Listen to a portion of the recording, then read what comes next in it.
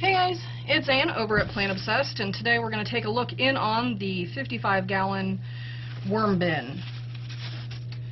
Take my protective covers off here. Got a little condensation, so that's got to be kind of good, right? Put those off to the side. Do have some gnats flying around, but that's nothing unusual, and it's in the basement, so it's not bad. So let's take a look and see what they have been doing since we last looked at them.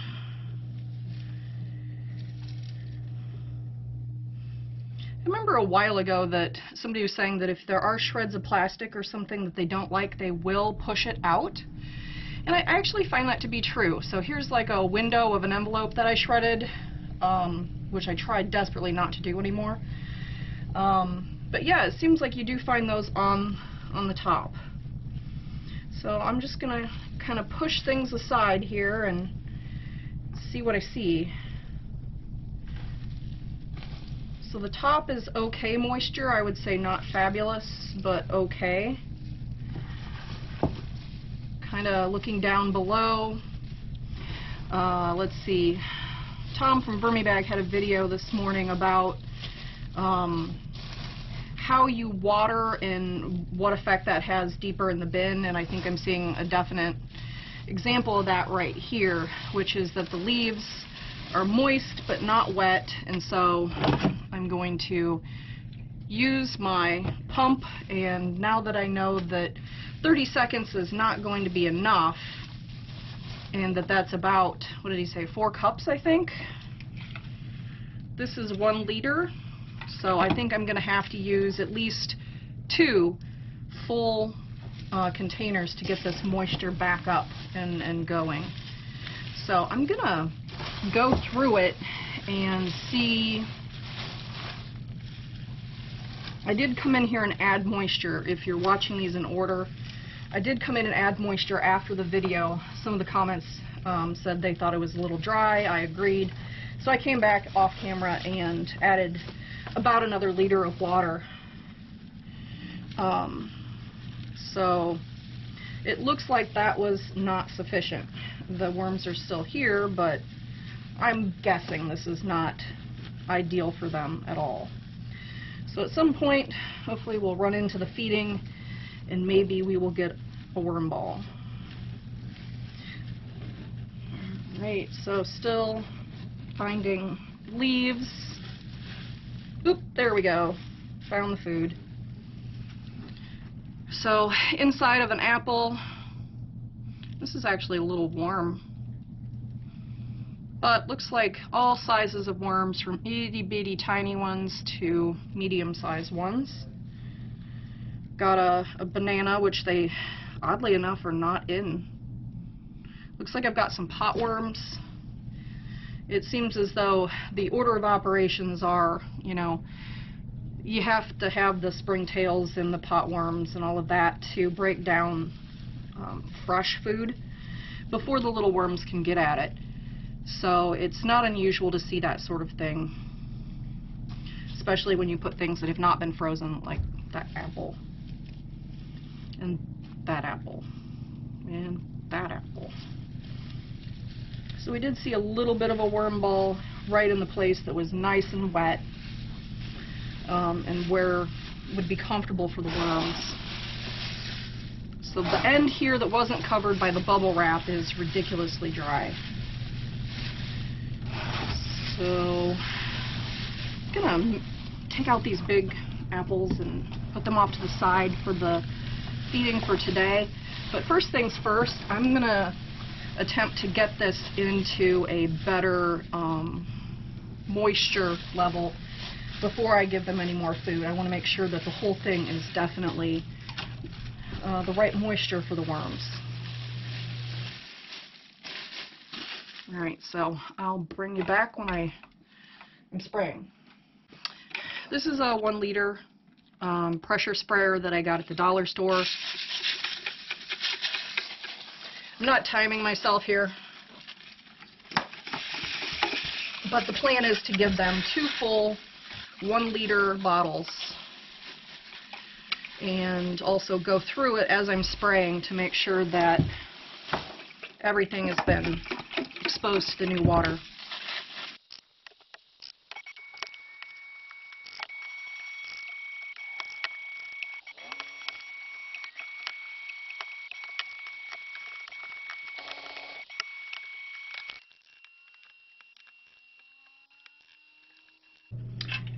Alright, that was 2 liters of water. Maybe 15 gallons of leaves here. So, kind of just shows you that during the winter, you really have to pay attention to the moisture, not just on top, but also below. So, one of the things, I'm going to kind of just dig a pit here in the middle like I did before, and I do have a wet feeding this time, and it's a pretty big feeding. So what I'm going to do is I'm going to kind of make a trench, because I have a surprise. I had a surprise earlier today when I was cleaning up the basement and looking for more leaves for this bin, and I discovered that the bin I had been storing my leaves in has worms in it. And not only that, but they had broken down most of the leaves that I had been storing since not fall 2020, but fall 19. So that's a little crazy. The volunteer worms that came in from my yard have been breaking down the leaves all by their little lonesome with no help from me. Also, considering the worm apocalypse, it's also really cool that there was an influx of worms that I didn't even know I had. So let me grab them, and I'm going to pour them on top. And it looks like castings, but they do have quite a bit of leafy stems and stuff in there. But I've got 2 5-gallon buckets that I'm going to add in here, and then I'm going to get some more water and water in on top of that as well. So here in Illinois, Zone 5, this is apparently what I have for native worms. And to me, they look like red wigglers. They're pretty dark. My red wigglers tend to be kind of pale, but these are not huge worms. But then again, they've been living in this bin by themselves with me not feeding them, not giving them any water, just living in the bin, doing their thing, just like they would if I was not involved in this worm business. But so you can see that the red wigglers live naturally in my soil here anyway. So this does look pretty decently broken down. This was just leaves from 19, and I'm going to put both of the 5-gallon buckets in here. So you can tell this is pretty much finished castings, but I want it to have the opportunity to be gone over really well with the rest of the worms, and make sure that all the nutrients are out of it, and etc. So I'm going to continue on down farther in the bin with this other 5-gallon bucket.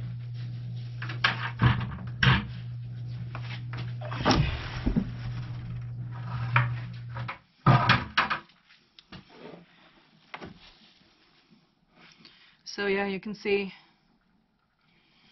if left to their own devices, they do the exact same thing without my help. So hopefully they will enjoy being kept worms, and they will add their population and possibly different genetics than what I have in here. Mine came from Uncle Jim's. And so I am going to feed out here at the end as well with some more of those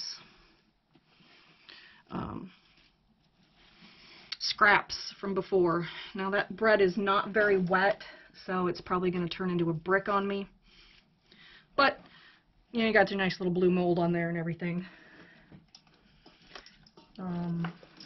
See if I can get some more. There's some wetter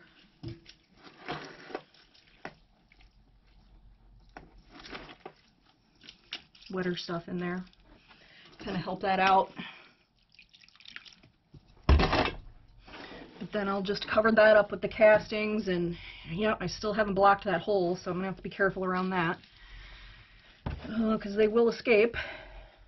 But I'm gonna put a bin underneath of this. The leftovers bin lives right below here, so if they do manage to squirm their way out of that hole, they're gonna land in the leftover bin, so they're still not gonna go hungry. All right, well, that is it for today. I got the 55-gallon bin and also some surprise inputs into the 55-gallon bin, as well as my wormery population.